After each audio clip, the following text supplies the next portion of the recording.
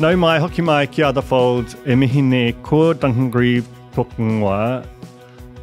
This is my second big fancy New Zealand film presence, director now in the past few weeks. It's Rachel House, who just a crazy CV, largely known as an actor, but has directed theatre before.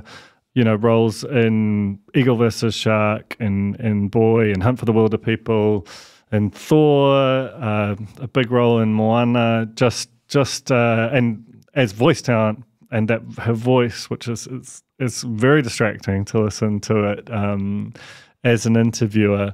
So just basically like a first ballot Hall of Fame of our film community in New Zealand, but also someone who got their start in theatre and has directed there as well. So that when she came to direct her debut feature, The Mountain, you know, this was not foreign to her.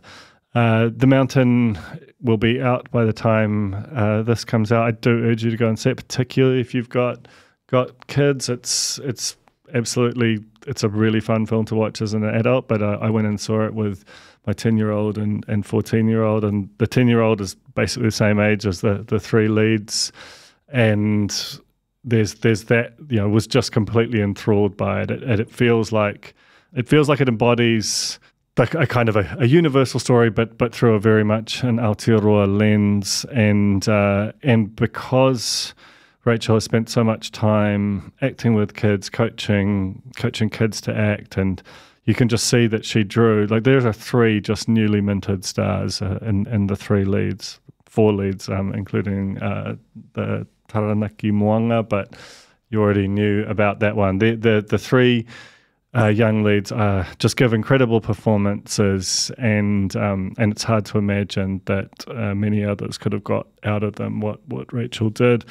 So we're largely talking about her career, but particularly about The Mountain, about what it's like to become a director, and the way that the story, which was originally written by Tom Furness, it sort of the way that the two of them sort of met in the middle, or the way that she picked up the baton in a way, and it turned into the film, which it is now. You know, about how they released it, about how the filming down at Taranaki, what the sort of the protocols and the way that they made the relationship of the three and the journey to it, that is the core of the film, how that all worked out. And then we talk about, I guess, the way that the three leads embody different aspects of or sort of veins of New Zealand society, and the fact that it represents a more hopeful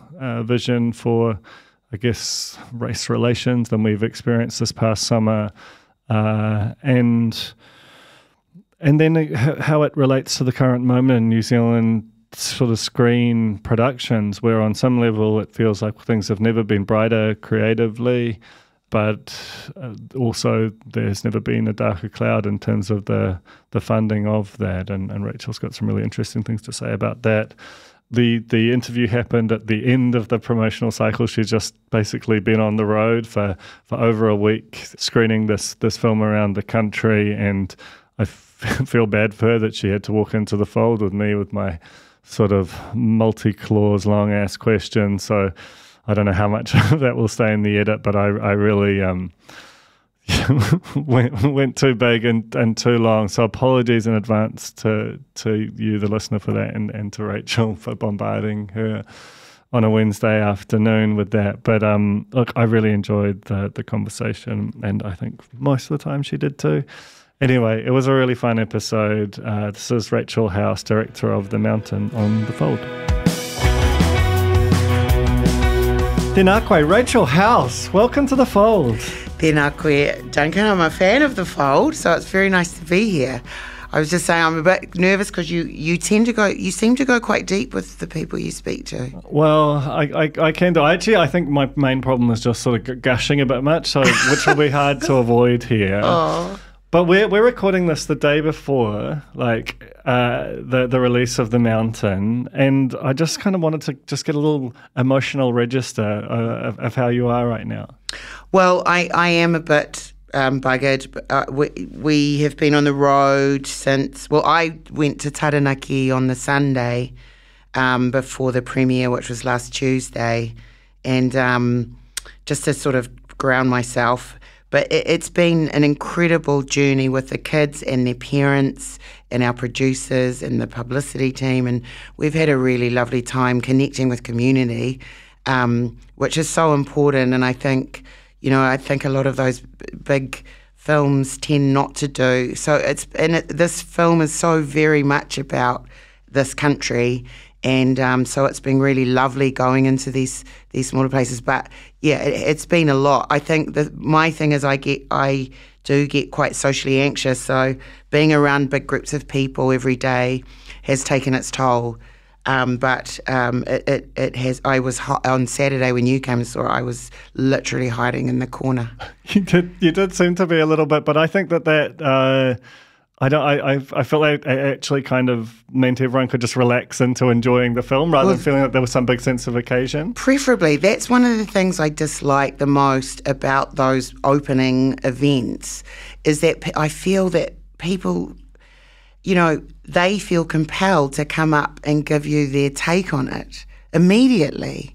And I think it's so much nicer if you get to go away and kind of have a think about it and see how it sits and then maybe say something if you want to. But I don't like making people feel pressured to give me some kind of compliment on the spot, especially if they're still, processing it. Yeah, ideally you sit with it a while. But I have to say, I do think that what you did with the release and having the premiere down at Taranaki and then doing screenings in each of your leads' hometowns, and then even the credit of it by a bunch of people and Rachel House, it has this sense of you almost wanting to explode it out to its constituent parts rather than kind of put yourself above it all. That's clearly quite intentional. Very intentional, and I think probably there's more films that should do that. It's all about audience. It really is. It's about sharing stories and collaborating even with audience. So I think it's important to ensure that it's acknowledged properly.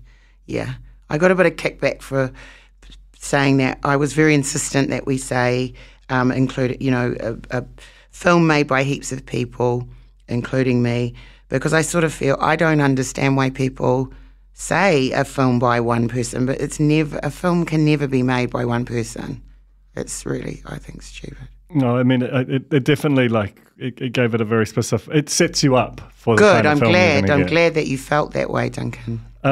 But all that notwithstanding, but while I was prepping for this, I reread a gorgeous interview that you did with Sam Brooks. Oh, wow. For the Spinoff a few years ago now. Yeah, we were drinking beers in the park. Yeah. Illegally. It did. Well, he was trying to make out in the interview that it was legal, but I had a strong suspicion that couldn't have been so. I don't think so. It didn't vibe legal. Yeah. We only had two each.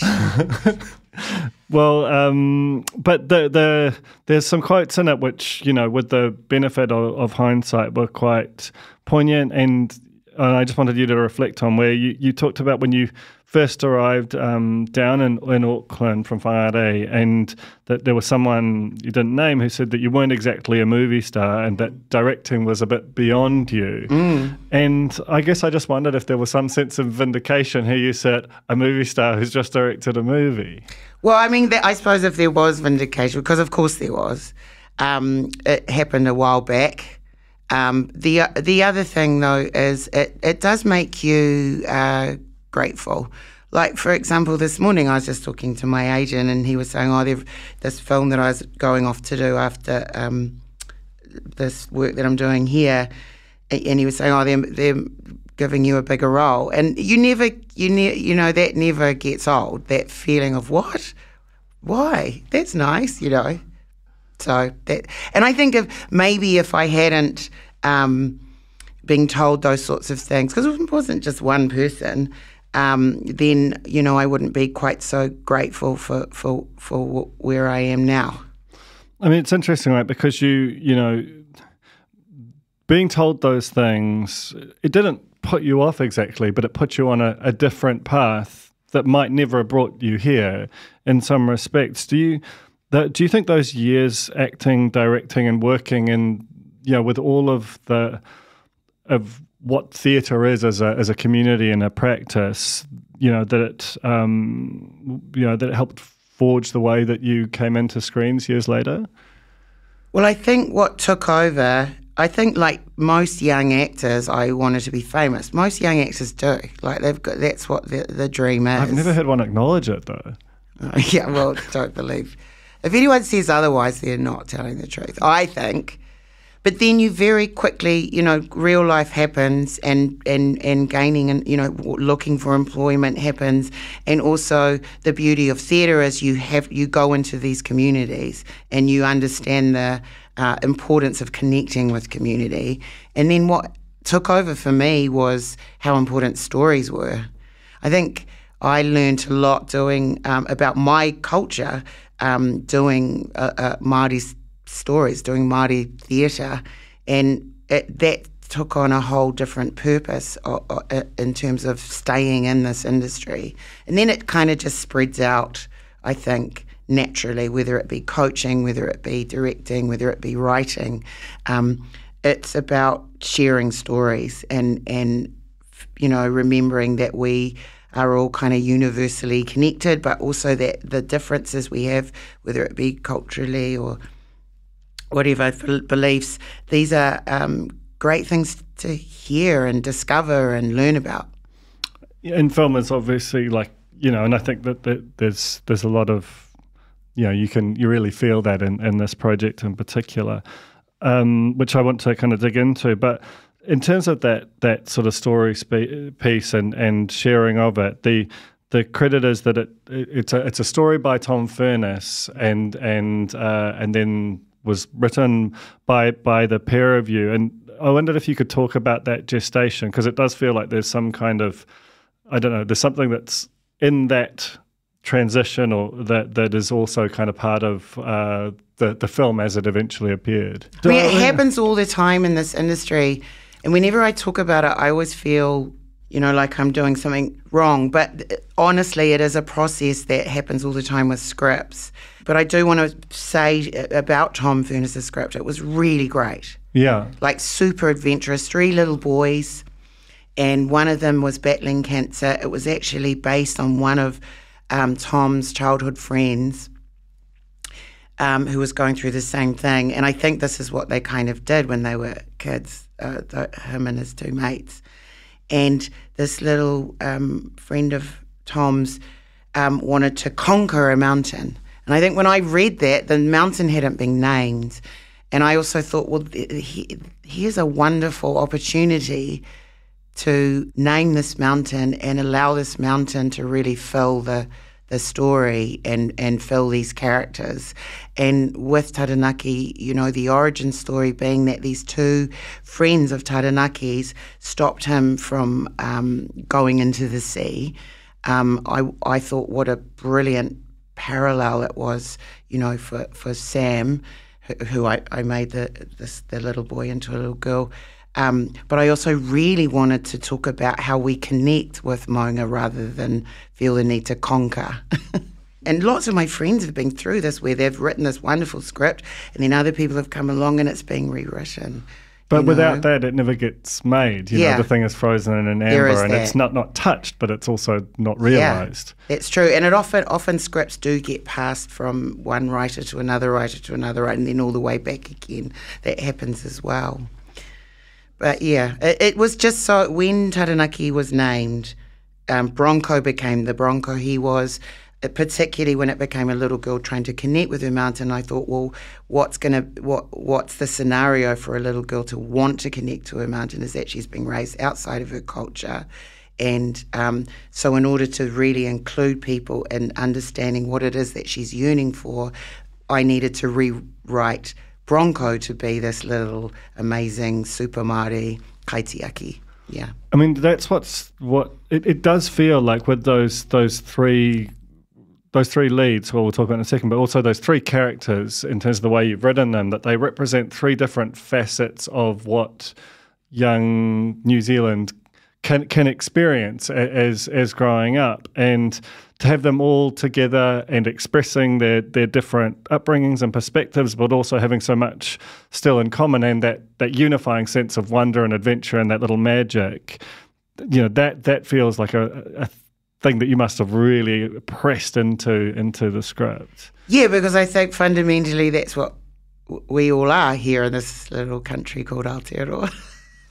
Well, there's some of the stuff that as adults we can find a lot of tension in, and it's weird. Like you see a similar group as kids, and it feels so much more natural the way it's expressed. Was that sort of again intentional in terms of? I mean, you would have written it before the summer we've just had, but it on some level feels like a hopeful way of imagining what next generations might do with the same ingredients. Yes. Sorry, ask me the question again. It's not really a question. No, because it's a beautiful discourse, which I'm far more interested in hearing you talk about. But my thing is as well is I really want people to come and see this and kind of go through this themselves. I don't want to tell people how to feel. I want them to watch this story and maybe feel some things that they want to think about. And maybe, compare it to maybe what's going on in the government and stuff. Well, that's certainly what I came away with. I'm chickening out. But it's not that I'm chicken. I really do want this to feel like it's a story for all of us. Yeah, you don't want to tell people, and that's what I took away from it, was the sense that like a lot of us will feel a relationship to one of those characters. Definitely. And Tom Sainsbury texted me yesterday and said, I'm Mallory, FYI. And then I texted her back, that makes two of us. I mean, I feel pretty Mallory a lot. Yeah. Mallory's a very, very sweet character. And, I mean, and they all are. You got these, well, it's weird, right? Like, because I keep thinking, how did you get these amazing young actors, which New Zealand seems to like they're everywhere pumping out. Yeah. But then at the same time I was like, well, that's probably rude because you directed them, and I'm sure that the performances that you got from them weren't necessarily the ones they would have given on first contact.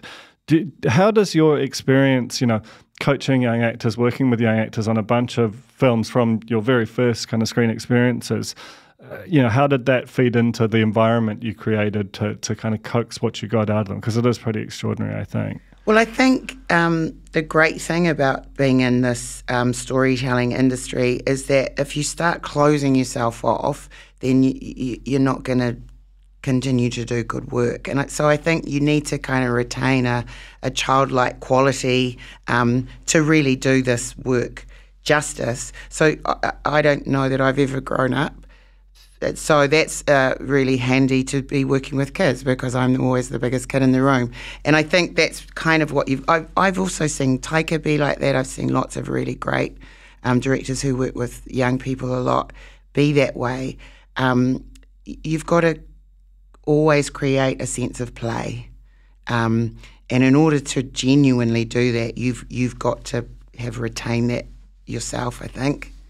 I mean, obviously, those are your young leads. You had a very old one in Taranaki, the Moonga, credited as an actor, which connects to its status as a legal person, a huge meaning to the iwi and its rohe.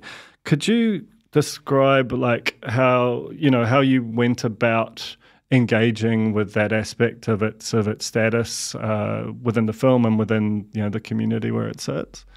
Yeah, I mean, it's something that we've always believed about Taranaki, but all that legal stuff only just happened last year, which was a really big win and a wonderful step in the right direction, I think, in terms of, understanding and acknowledging Indigenous knowledge.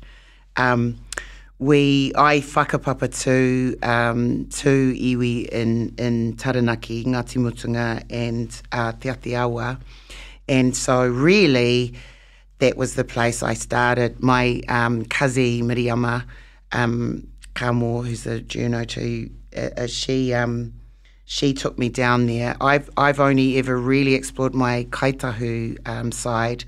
So she took me to Taranaki, and we just walked around, and I connected with a kazi, and then that kazi connected me to a whole bunch of other kazis, and then it began. It was pretty standard kazi stuff. And it was a beautiful. It was just so incredibly fluid, I think, in regards to the process that occurred. I then got in contact with an organisation that quite a few of my kazis work with and for, called Tūtama Wahine o Taranaki. They do this extraordinary community, really important work. Leonie Pihima is also one of the heads there, and so, you know, she's an extraordinary leader and academic. And they really offered to put a korowai around the project, and rather than asking people to read scripts, we decided we could put on a kind of little show. So we got 3 or 4 actors, adult actors, and the rest were adults, so just other adult actors, to play the roles and read the script through to any whānau from any of the iwi who wanted to come. So that was really cool. It was like Kura Forrester was there, Scotty Cotter, Cohen Holloway, Stephen Tamarapa, a bunch of people, and so it was a really beautiful, intimate reading with loads of people, and I think they really understood that we pose no threat with the story, and that what we were really doing is uplifting, continuing to uplift some of that Indigenous knowledge that we have. It's such a beautiful way of sort of, I guess, explaining your intentions. Yeah. I mean, and if you don't read scripts, trying to read a script for the first time must be like me in maths. You know, it looks so strange on the page, I would imagine. So yeah, it was really nice to just have a little sort of storytelling event. Do you feel like you learnt things about the script through having something like that? Oh yeah, particularly their laughter. Yeah, right. You know, where the laughter came in particular, but also what moved them, what it was that they responded to and related to. We had a big kōrero afterwards, and we got all of their feedback, and it was some of the greatest feedback. You often, as you're doing these sorts of projects, you are inundated with feedback from loads of different people, and you kind of have to, you know, whittle down what is the most important feedback, and that certainly was for me. It's interesting, right? Because obviously there'll be some feedback that's wrong, you know? 100%. And yet there'll be people who've got literal investments or feel like they've got a relationship to it. You know, how do you kind of, how much of this first time role as director, and obviously your producers would have been part of this too, is almost like geopolitics and diplomacy, trying to kind of get the thing through on your vision without upsetting all these various interests? Yeah, it's that, and really, I really felt my producers really coming in around me, but I had to be really clear about what it was. What is the vision here? What is the story here? Because there were loads of people telling us what they thought the story would be. There was always loads of people saying, you know, it's a kid's adventure film. It needs to be action-packed all the time, you know. And they really came around me and supported me in this sort of, you know, I set out, I suppose, to just tell a very gentle story. It didn't have to be wham bam and people almost dying all the time, falling off things. And, you know, I just wanted it to be much more really a kind of meditation on grief as well. That was something I said about it really early on. I think it's become more than that. I think it needed to become more than that.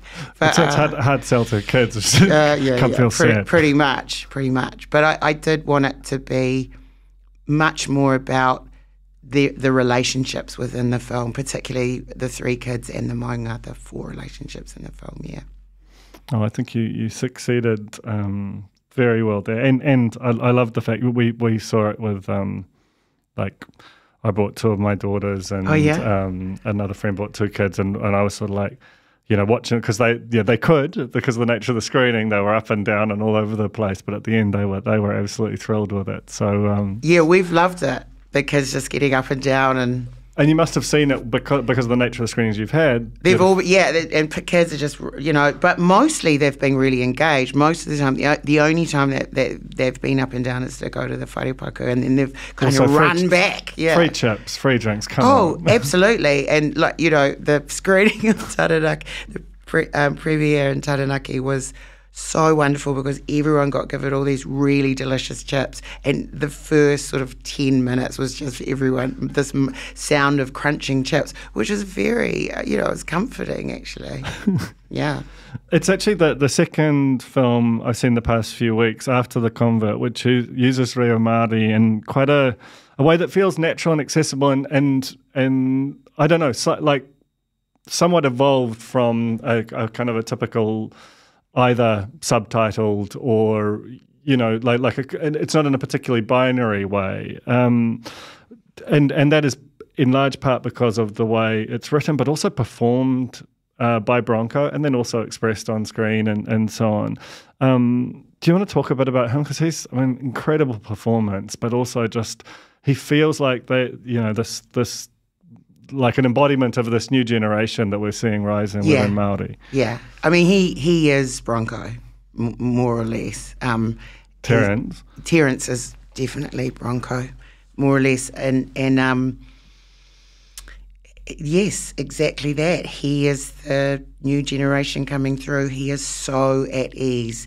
He is so at ease in our language and in our world, our worldview. He's such an incredible young person, and we were just with his school yesterday in Tauranga, and there's a whole school of them. You know what I mean? They're just extraordinary. It blows us all away. My generation. It's so nourishing, and it's exciting. The future looks bright. It does feel that way. It feels that way. And also just incredible performance. Oh, yeah. He's electric on screen. He really is. This is kind of so obvious that it's trite to say, but I'm going to say it anyway, that it has a sort of kinship in some respects with the whimsy, and certainly the situating hard in the worldview of kind of a pre-adolescence, with Taika's films, notably Boy and Wilderpeople, and just that intense sense of mine's not as funny.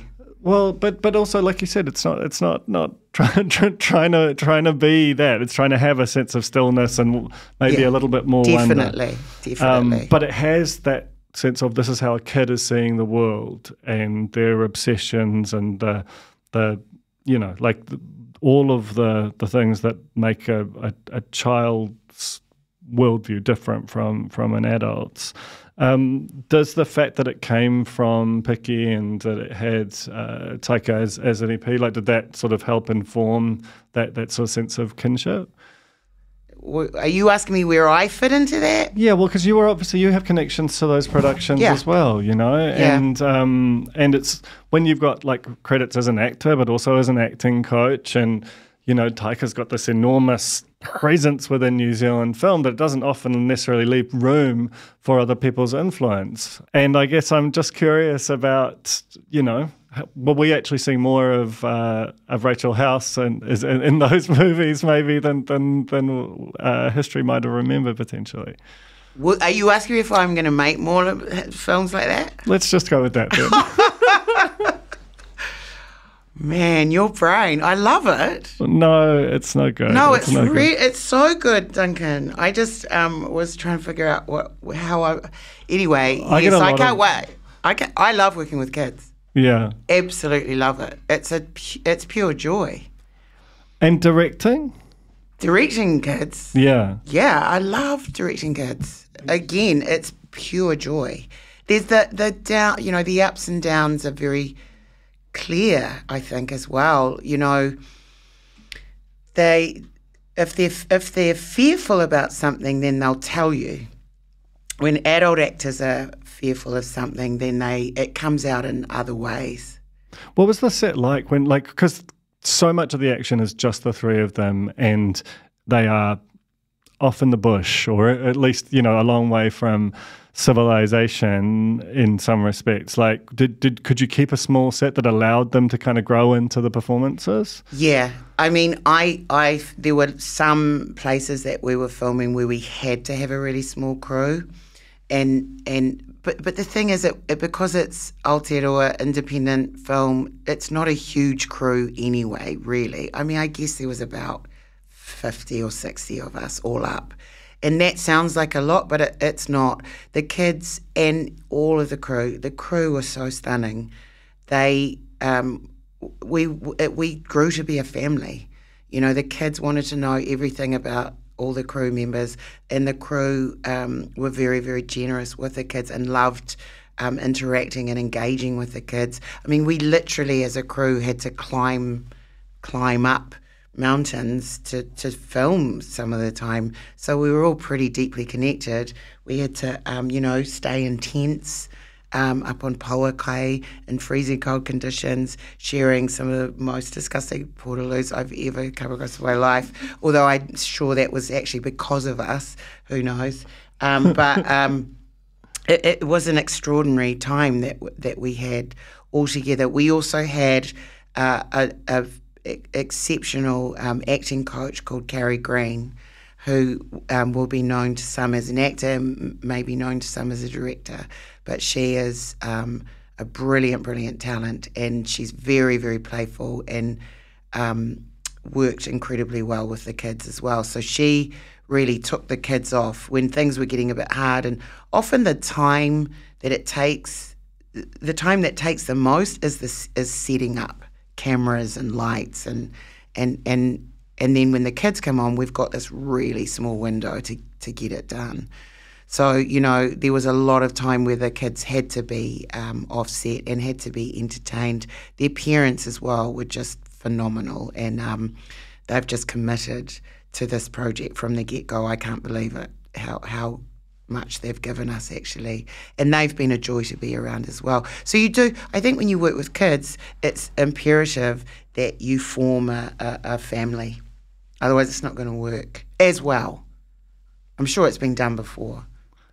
I mean, it's just so obvious in their performances. Yeah. You know, that they felt sort of held and safe. And able. Yeah. It's a weird thing right now because we're talking the day before its release. Everyone I know who's seen it loves the film, and viewed from some angles, there's been a bit of a golden period for different aspects of New Zealand screen production. I think with like After the Party last year was quite extraordinary, and you know there is a sense that there's just some projects and some talents that are really getting a ride now. But then at the same time, you have, you know, you mentioned Miriam Makamu before. You know, she's Sunday, the team that she's led for some years now, looks like it faces oblivion. You know, News Hub and a lot of 3, potentially completely disbanding. What is the mood? Because there's a paradox, right? You have some incredible creative expressions, and yet the business side seems a total mess. Like, what is the mood out there like right now? Well, as far I as sort you of can feel, tell? you know, it feels like it's happening a lot in this country, where we are being forced to kind of galvanise ourselves into action and find different ways to retain our unique and important Aotearoa voices, you know. I feel really hopeful. There's some brilliant films coming out. Josephine Tafew's film, I've forgotten the name, I think When We Were Dangerous or something, really great title, which has escaped my head currently. That's coming out soon. That was just over at South by Southwest. She just won a Best Narrative Director, Best New Director, something wonderful like that. Miki Mangasiva's film is coming out starring the amazing Annabella Polataiva. I feel like, and of course Robin's fantastic TV series last year, I actually feel like with a lot of us in the industry. We've had enough of the crap.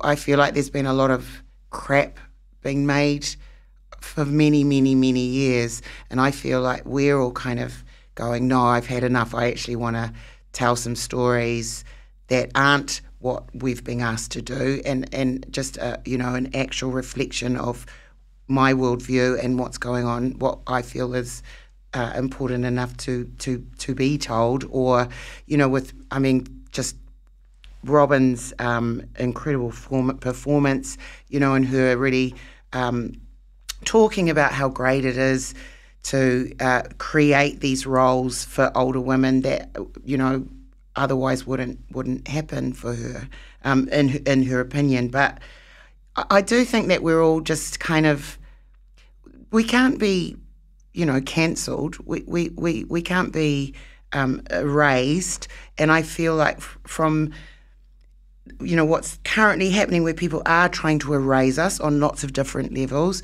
we will rise up. And I feel like that's what we're all doing. And I am devastated for what's happened there, but I also think that's going to create something new as well. Yeah, I think that... What do you think? I mean, I tend to have a similar view that these periods when you're in the middle of them and you're just looking around, they can feel awful, and of course, but change can feel so awful. And like you said, I think there's a danger of kind of just imagining that the past was just purely great. Like, I do think for a lot of time we spent a lot of money making a lot of shows that were really a commissioner guessing a little bit at what they thought would maximize ratings and therefore ad revenues, rather than this is a creative project that everyone involved has been burning to make. And I think that sort of risk aversion and let's just try and go for the biggest, broadest all the time actually, paradoxically had a lot of, shrugging audiences and a lot of talent making stuff that they were okay with. And I'm sure that they liked the check and they could convince themselves from a certain angle that it was a thing. But then a lot of the time it wasn't what they felt like they were put on this earth to do. And I guess when you know it when you see it, and that's why I just feel like even now, like sort of 6 months on, it feels like everyone's still kind of talking about After the Party, because it had that kind of raw, almost raging sense of the story must come out. Yeah, absolutely. And I'm so looking forward to asking Robin quite a few questions. But the first one I think I'd like to ask her is, how much feedback did you get? Because I think what happens a lot is there are too many voices telling you what to do and what to write, and it can kill it, especially in television. There's way too many voices telling you what you should be doing, and I reckon it felt very much like that they had a very strong team who were able to ward off the 15 other people who wanted to have their say about how they thought the script was. That's really interesting. Yeah. Which is something I've experienced, and it's hard, man. It's hard, especially when there's money to make the project at the end of it. Yeah. And the money just guarantees your voice, irrespective of whether... the money guarantees that you'll get it made, and sometimes it becomes about just getting the thing made rather than getting the thing you really want to make made. So in some respects, because there was that project came out of a particular big pot of money that is now gone, and so it was less actually about the scale of its budget and more the fact that the budget allowed other mezzanine financiers out of the room, and so it could be just a singular project rather than, it can feel like there's just a lot of different people contributing, and that actually just waters it down. That sounds like it's your experience. Absolutely. And people who don't really know what they're talking about. People who haven't made film or who aren't, So it can be very frustrating. I think, sadly, in some ways, and also cool in others, we're going to have to do a lot more co-productions with overseas people. But that doesn't mean that they have to be the big ones. It can mean, smaller independent companies that we can come together with. I think we're going to have to. I think, particularly at the moment, yeah. And can you talk a bit about where you're heading, or like in terms of the next few projects, and if that kind of smaller but more harmonious approach versus something that might have a big glittering budget but actually is going to be a mess on the story side, like is that where you'd like to see yourself head from here? Yeah, I mean, I want to keep making our stories here. Like most people in my position, though, I have to head over offshore to make some money. Well, you can go and get the bag and then come back and make something small and beautiful in Aotearoa. Totally. All right. Well, this is your last interview of a long day. So, I think of the project for the time being. So, I just want to say thank you so much for coming up and giving this time. Thanks, Duncan. Sorry, I kept getting lost. Honestly, it wasn't your fault. But I really enjoyed your discourse. I thought it was very, very cool. It was me tying my own self in knots. But thank you so much for coming up, Rachel. I've wanted this for a while. I'm really glad we got to do it. Thanks so much, Duncan. Kia ora, ngā mihi.